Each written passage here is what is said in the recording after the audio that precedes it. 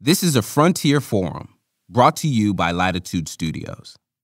It's been a year and a half since the Inflation Reduction Act was passed. In that time, we've seen $110 billion in planned investments for factories that are pumping out electric cars, batteries, solar modules, and wind towers.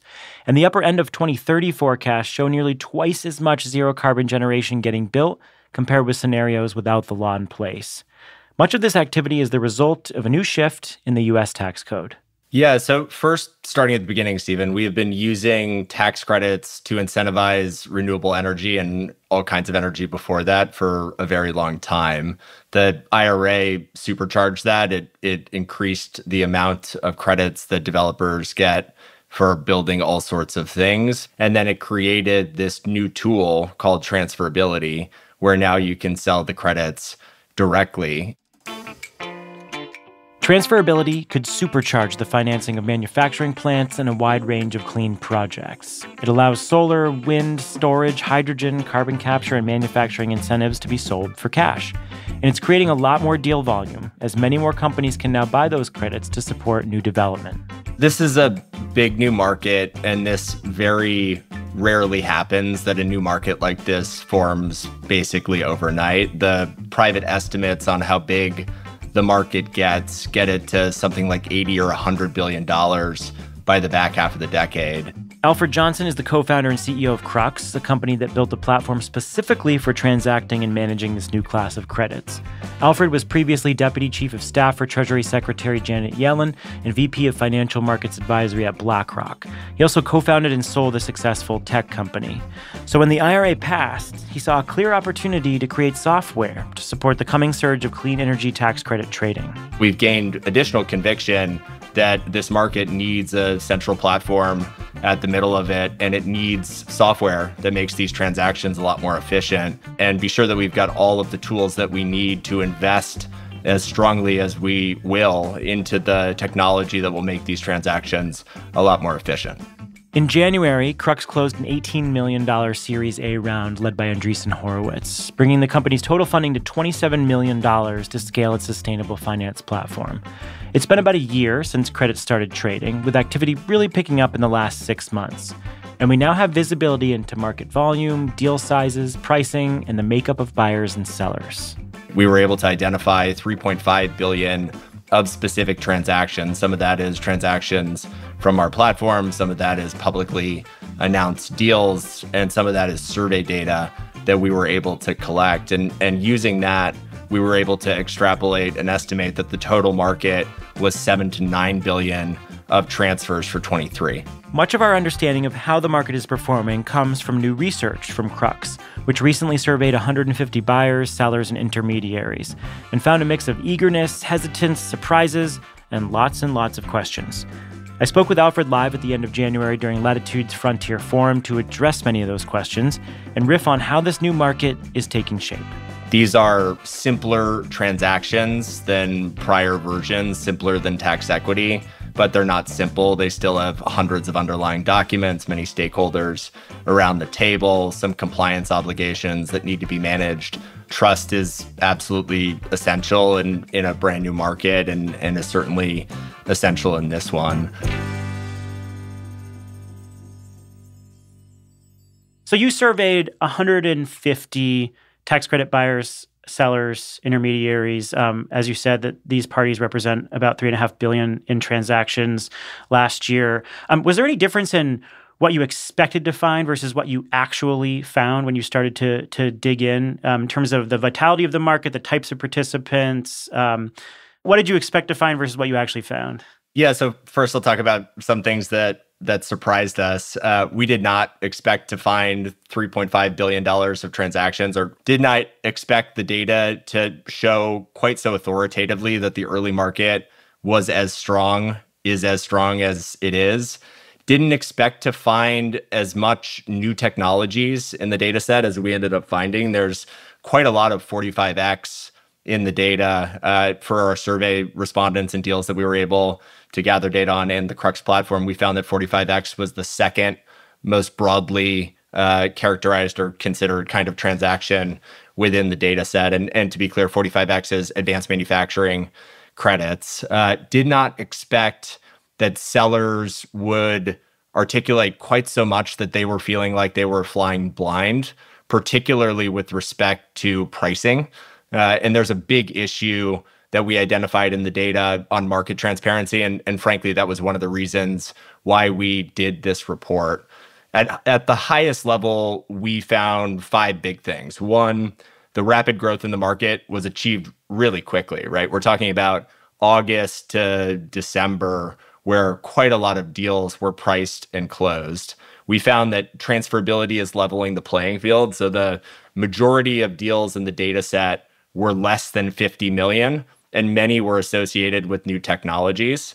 We found that pricing was quite better than we had initially anticipated in the market. So the average credit price that we found in the sample was 92 to 94 cents. And this is better average pricing than we see currently in the 37-year-old LIHTC market. So better pricing, indicating confidence in the market.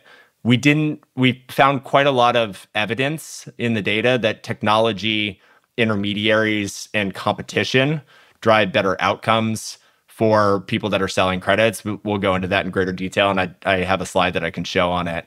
And then we found that a clear majority of market participants expect this market to boom in 2024 and 2025. There's a lot of optimism there. So let's break down buyers and sellers a little bit more. We'll talk about buyers first. Is there a new class of buyer emerging, and what are their motivations and concerns? Many of them are working through intermediaries. They're concerned about diligence, insurance, the time and cost of diligence. Break that down a little bit for me. What are their concerns, and how do you characterize this class of participants? So there absolutely is a new class of buyers that are coming into the market. When you consider the baseline of traditional tax equity, the most of that capital is coming from 10 institutions, 10 of the largest banks. In the new market, we're seeing buyers that are more broadly distributed. So seeing people from all kinds of different industries, seeing companies of various sizes. It is the Fortune 50, but it's also the Russell 3000. We see private companies that are looking to participate. But of course, when you have new buyers that are coming to the market, they come with a lot of questions. It's a new product. Many have not participated historically in tax equity. Some have not participated in markets like state tax credits or low-income housing tax credits before. And so those buyers need a lot of education. They need to understand the risks that are at play in these deals. They are often advised by tax advisors and in all cases, lawyers. And those intermediaries are playing a really critical role in buyers coming up the curve here. And I think we found there was a dynamic where a lot of buyers were testing the water in 2023. So many people were looking to do a pilot transaction in order to grow their strategy going into 2024. And I think we'll start to see the market stabilize and more buyers come in 24 now that some deals have been done. And then in terms of sellers, you said that they're worried about price transparency. What sectors, technology types do they represent? So sectors and technology types, all of them. We currently on Crux have solar, wind, storage, hydrogen, bioenergy, advanced manufacturing, kind of all the types of credits that can be sold for cash. They vary a lot in terms of size. So people are looking to sell credits in the 6 digits. They're also looking to sell credits in the 10 digits. We have both levels of sizes offered on the platform.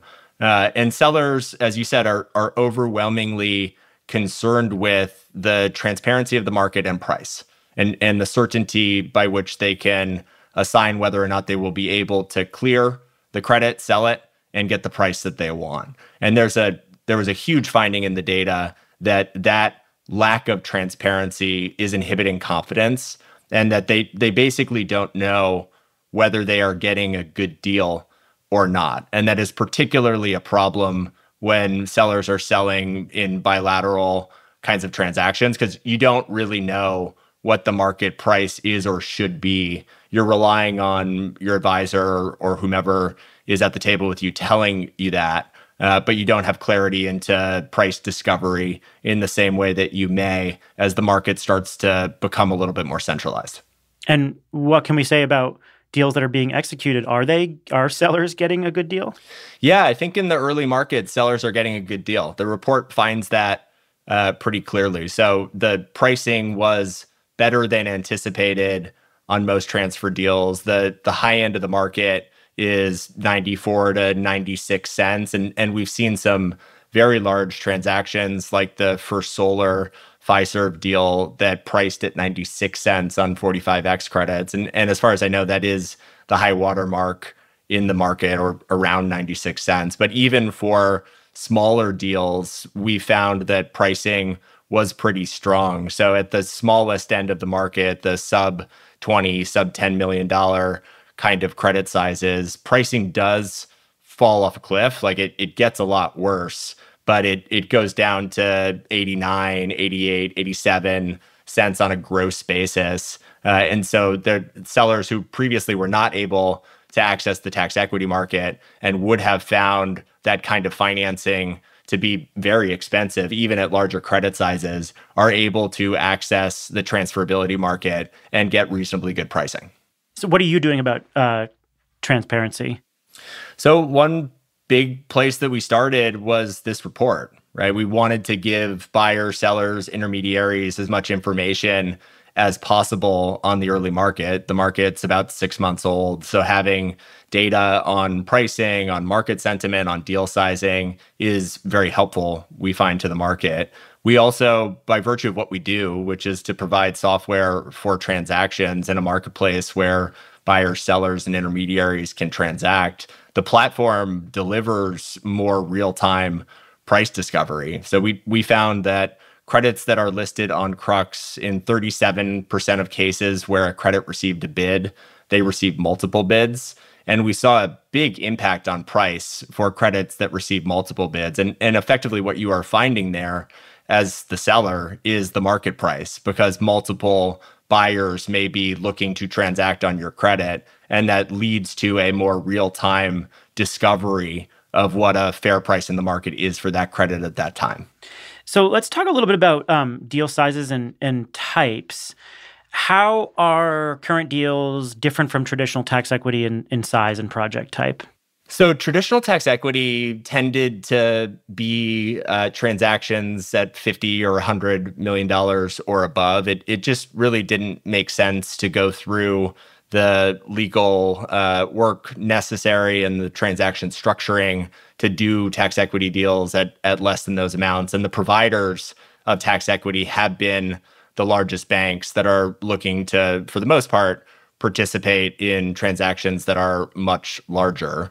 We found in our data set that smaller deals, so 50 million and below, represented the majority of deals in the data set. And that is really encouraging, because what that suggests is that transferability is leveling the playing field, and that those kinds of sellers are able to sell directly into the market without necessarily having to go through tax equity structures. And that's beneficial, because on the margin, then that brings in more incremental demand to the market. And we have found that tax equity has been limited in its ability to expand and somewhat vulnerable to market shocks. I started my career, Stephen, at the Treasury Department in 2009, working in part on the Recovery Act, which included some incentives for clean energy, a grants program called the 1603 grants program, when the market froze around tax equity, around the financial crisis. So it has shown that it is vulnerable to shock,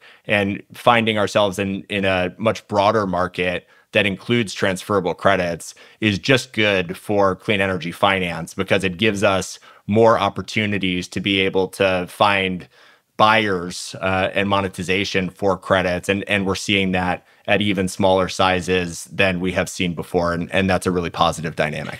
I'm curious about your thoughts on the bonus tax credits and how they're being monetized. So you have bonuses for prevailing wages, for energy communities, for low-income communities. I mean, how many participants are claiming eligibility for these credits? Can you just explain what these bonuses are and how they might evolve with more clarity on rules and as more of them are monetized?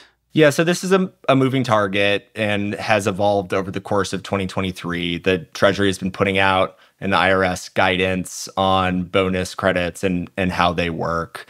Buyers have been working to get their heads around the implication to the credit sizes. As far as I know, we have not seen a deal yet that has moved forward without the prevailing wage and apprenticeship adder. So the adder that gets you to roughly 30% as a baseline, or exactly 30% as a baseline on ITCs. We are seeing some deals negotiated such that the seller is making representation that they have the adders or qualify for the adders, and the buyer is looking for opinions from legal counsel, tax advisors to say, in fact, they do have them. And there's some deals that will progress where a part of the credit will transact, the base part of the credit will transact first. And then if the parties get comfortable that the adders are met, then the adder piece of it will transact as well. But we found in the data set that there were still a lot of questions around how adders will work. And there was some pretty meaningful guidance that has been put out towards the end of last year by the department. Any other policy uncertainty or guidance uncertainty that you're keeping your eyes on? Yeah, there's a lot of guidance that still needs to be finalized, including the transferability guidance. The department's working really rapidly on all of that. I can't not point out that this program exists in the context of politics broadly, and there are implications from policy changes to the market. So, for example, this new tax bill that is winding its way through Congress and appears likely to pass has pretty extensive tax credits for R&D. To the extent that that is passed and buyers can take benefit of those new retroactive R&D credits, that limits demand that could be otherwise allocated to these clean energy tax credits. So, everything that happens in and around the policy that defines this early market will have implications to supply and demand. So just let's talk about pricing a little bit more. What technologies and credits are priced the highest? What are the lowest? And how do you think pricing is going to change over time? So the biggest deals price the best. We found this decisively in the data. The mega deals, call it the $100 million plus kinds of deals, are transacting at 94, 95, 96 cents. And the trend of size impacting price is true across credit types. So it may be that the 45X credit does not trade as a rule as high as wind production tax credits do, but larger 45X credits price better than smaller 45X credits, just like larger wind production tax credits price better than smaller wind production tax credits. In general, we find that the new technology types are not transacting at quite as high of prices as the more established ones.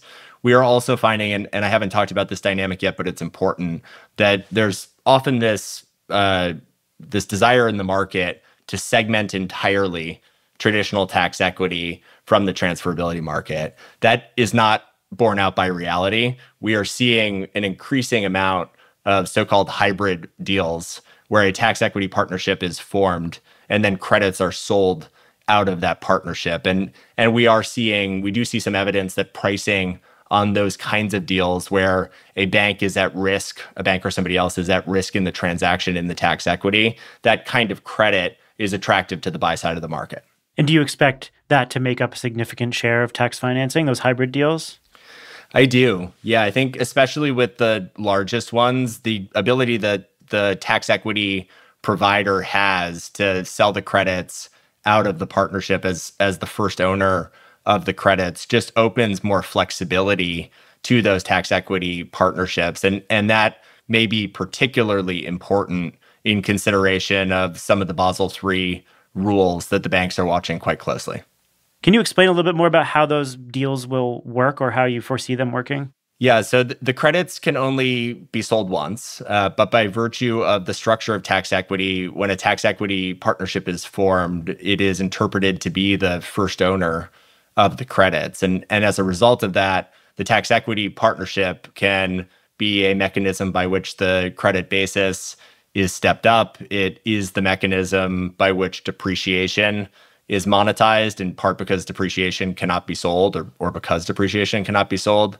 And it also internalizes the credits, but the credits can then be sold by the partnership into the market. And we saw quite a lot of that in 2023. And I think we're going to see a lot more of it in 2024 because it's just a good product, right? On the sell side, it allows you to monetize the depreciation and, if it's appropriate, step up the basis. On the buy side, you're buying a credit that has been underwritten by somebody. And so I think for the largest deals, you're going to see that dynamic in the market. And that is one thing that Crux accommodates. We work quite closely with banks on both the buy and the sell side, and banks will use Crux to manage transactions. And that supports that kind of dynamic where a bank may be performing a tax equity partnership, putting one in place, and then looking to sell credits into the market.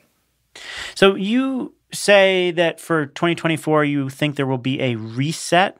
What's a reset? What does that look like? So I think first, just holistically on pricing, I think there is an assumption in the market to assume that pricing is monolithic, and it won't be. There will be a large number of factors. I talked about the tax law a moment ago. There are also factors like the supply of projects in the market, interest rates, macroeconomic factors. So a recession that impacts the taxable income of U.S. corporates would impair the tax base and therefore the demand side of the market. And so all of those factors are playing out in real time.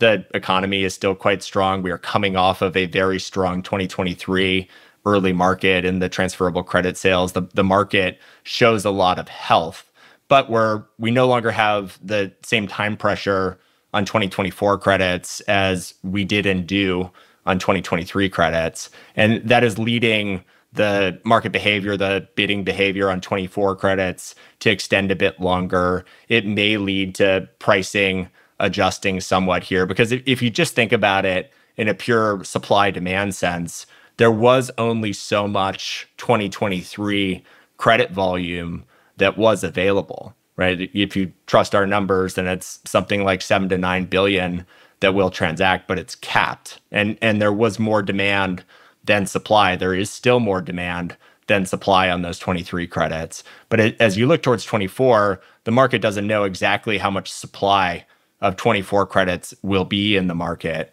And there is still a need to develop a lot more demand. So I think you're going to see supply and demand adjust over the course of the year. And you may see a bit of a reset on pricing as we go into a more of a larger market from the one that was in 2023. What are the biggest factors that you think will impact deal sizes and pricing? I think the question of where hybrid deals are performed and how is one of those factors. So, are people doing partnerships at just $100 million checks and above? Are they doing them somewhat smaller? I think that it will impact deal sizes here. I think there's a lot that has to do with the supply that comes to the market and how quickly projects can be placed into service, how quickly they can be turned on. I think there is also an interesting dynamic here where, in one sense, you've got one market where there are 12 credits that can be sold for cash, but there are 12 different markets that underlie that, right? So the 45X market is, in some sense, a different product than the storage ITC market. And in that sense, if you see a lot of supply of 45X come into the market, then there will be an implication to market pricing on that. And though we're seeing some convergence, we are seeing some sign that buyers are more comfortable with the existing technologies that they have seen in the past, like wind and solar, than they may be with some of the new technology types. And the supply side of the market will influence how the market forms on some of those new technology types. So let's take a look ahead and recap what we talked about here. Any other big predictions you want to make about what the market will look like next year and by the end of the decade even? I think by the end of the decade is a fun question. You take the level of IRA investment and extrapolate it into the amount of renewables and decarbonization facilities that will be built. And the numbers, frankly, get pretty astonishing, right? Goldman has an estimate that there will be $3 trillion worth of energy infrastructure and decarbonization infrastructure that's built over the decade. And that's just that's a hard number to get your head around, right? Like it's hard to envision the level of infrastructure that's associated with $3 trillion of investment. And when you think about the tax credit market, the tax credits will represent something like a third of the development and the capital that is raised by these projects. And in the world where we're at a $100 billion a year annual tax credit market that is, 5 years, 6 years advanced from where we sit today, I think that market will be a lot more standardized. I think technology will sit at the center of it. I think volume will aggregate in a defined number of places. And I think that you're going to see a lot of vibrancy in the market, in part because it's a great tool, right? It allows buyers to both invest in sustainability and to manage their tax liability. And it allows the developers to more efficiently monetize it. And in that sense, I think it's going to be a great enabler of the energy transition. And I think it's a very important development. Alfred Johnson, co-founder and CEO of Crux. Thanks so much. This was fun. Thanks, Stephen. Thanks for having me. This conversation was recorded live as part of Latitude Media's Frontier Forum with Crux. This was only half the interview. We spent another 30 minutes taking questions from the hundreds of participants.